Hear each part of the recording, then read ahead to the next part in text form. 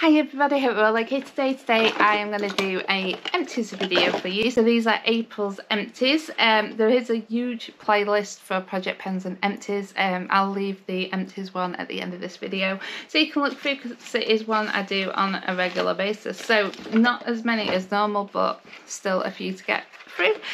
So I'm going to start with like masks and single use first. So first up we've got Lucy B. This is the SPF 30 face serum. So this was 2 little sachets. It was really nice, yeah. I know initially I was peeved because they'd put samples as an actual item, but putting that to one side, which I'm still not happy about, the actual product itself was really nice. It felt gorgeous on the skin. It went nice under makeup. I didn't try it out in like broad, like really strong sunlight or anything like that as to how it worked against burns and things, but for its actual application it felt really nice. So next up we have the Tea Tree and Peppermint Deep Moisturising Hand Pack, and this is it Derma V10 or something? Oh no, it's Expel from it. There's no branding on the front. So yeah, these you can get cheap as chips, under £1 from Home Bargains, and yeah, they feel really nice. The only problem is you can't really do anything while you've got them on, but yeah, nice. Then we've got 2 of the same masks. This is a simple 5-minute reset hydrogel mask. This is like my new favourite mask. I really like this one. It's kind of like a see-through, like a gel, like a solid gel mask that you put on your face, and it's in 2 parts, so it fits the face a lot better than normal. They're made in Korea, and yeah, it just feels absolutely beautiful. It says a 5-minute mask. I tend to leave them on just till I get sick of them, basically. But yeah, if you only need 5 minutes, if you're in a rush, it'll still do a really nice job. But yeah, there's no irritation from it. It's nice and soothing, but the skin just looks beautiful and plumped after. So next up we have Johnson's kids shampoo, like baby shampoo. This I use to clean my makeup brushes.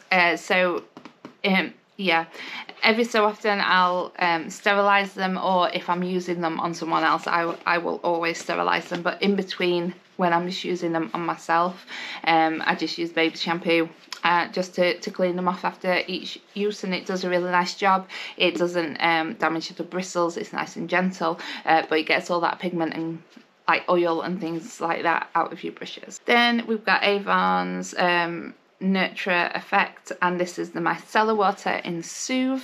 This was nice. I tried it on my skin once and it did a nice job. It removed the makeup. It did struggle a little bit with the mascara, but I wear the mascara really thick, but I tend to use it just to clean my false lashes. So I always say this, just pop some in a tub, leave the lashes in, and in the morning all the glue just swipes off. So that's normally what I use my micellar water for, but I did use it on the face just to see how it was, and there wasn't any irritation or anything like that, so it is really nice. Next up we've got Sanctuary Spa, and this is the body butter. This is the original, I believe, the 300ml. This is beautiful. It feels gorgeous on the skin, really velvety. It smells amazing. Yeah, it's one of my new favourites. So before I was always Body Shop body butters. That's my cat falling downstairs. I don't know if you heard that.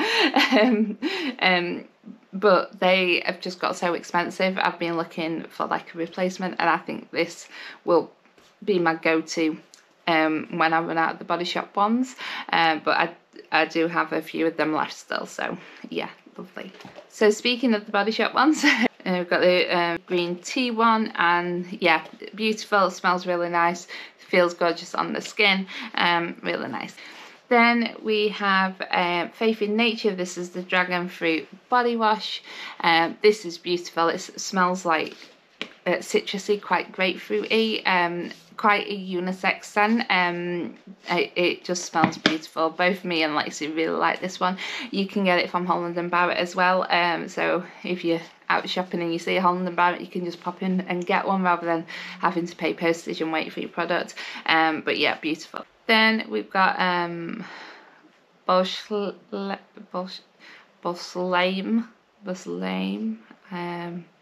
Curls Redefined Hydrating Hair Cleanser which is a posh word for shampoo, I believe. Yeah, used it, it's nice, it's shampoo. It did what it said.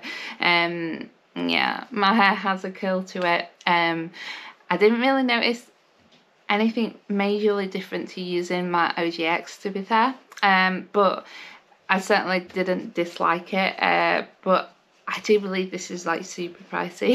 So yeah, save your money, get your OGX. So next up we have a declutter, and this is the Dr. Cosmeceutical Turmeric lotion. It's just too harsh, way too harsh for my skin. It just left me really red, and I had like other friends try it and they had exactly the same thing, even the ones that don't suffer with sensitive skin. It's supposed to brighten dull skin, and it soothes and hydrates. That's what it says. I personally found it was just a bottle of irritation, and so did my friends. So yeah, I'll avoid this one in the future. Next up we've got We Are Paradox. This is the Repair Game Changer hair mask. This is beautiful. It smells divine. It leaves your hair so soft, just so nice. So you can use this as a hair mask, a conditioner, or as like a leave-in conditioner, like to tame flyaways and things like that. Yeah, it's lovely. I know it is quite a Marmite product. A lot of people don't like We Are Paradox, but I personally really love them. So I think it just depends on your hair type. I think if you've got more dry hair, you tend to like it. If you're normal to oily, not so much. But yeah, I really like them. So next up we've got Vita Skin. This is a vitamin C cleansing balm. This was really nice. It is, if you've got sensitive skin, just be careful with it. When you first put it on your skin, it has like beads within it which act like an exfoliator.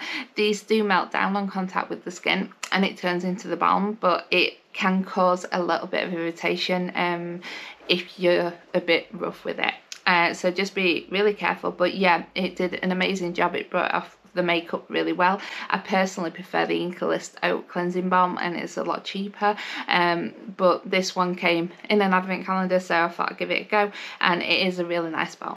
So next up we have Aroma Active. This is the Soothing Universal Repair Cream in Light. So this was a 15ml we received recently. I think it was Rockerbox or OK, I can't remember, one of those two. I used it mainly on my hands. It did a really nice job. I went and reordered it. I couldn't get the light one. I got the Rich or the original, one of the two, and it was on offer at Boots, so the big 100ml ones were down to £5, so I got a couple of them, but yeah, really like it. Then we've got an eye cream from La Chiara. This is the Avocado Bright Eyes. This is beautiful. It's their dupe of the Glow Recipe one.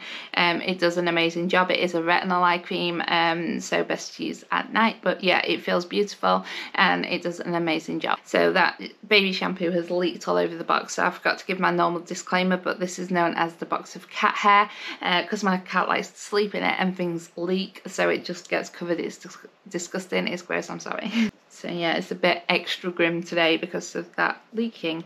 So next up, well, we're onto like makeup now. What's left? So we've got the e.l.f. I can't remember what this is called. Yeah, I can't see the shade name. I don't know what they're called, but they're like the liquid eyeshadows. This is the black one with like the silver glitter.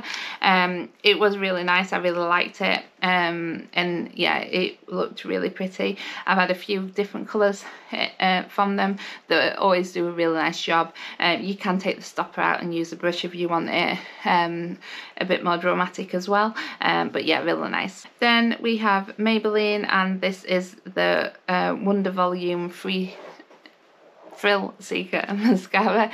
It's nice, it's okay, it does an okay job. I don't think it's anything special. I'd rather go for one of the ones that's like cruelty free over this one, just because I didn't think it was anything overly special to yeah, even consider going against my morals on that one. But yeah, it's okay. Next up we've got She Glam. This is the 2-in-1 brow pencil, so you've got a felt tip one side and a retractable pencil the other side. Is really fine, absolutely gorgeous. It is my go-to brow pencil. I get mine in chocolate. Yeah, it does an amazing job, really nice, lasts all day. I just really like this one. Then from She Glam, again we've got a concealer, and this is in Whipped Cream. I'm not sure which concealer it is, it doesn't give me a name, but yeah, it's like that. So this one I just used to brighten like under the eyes and things like that. Did a really nice job, didn't sit in lines, lasted all day.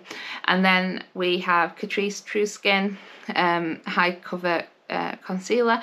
So this is my go-to concealer. I use this one just as the general concealer, not to brighten, and I get this one in Cool Cashmere. It's absolutely beautiful. It's really hard to get the shade though, this one and the foundation version of it as well.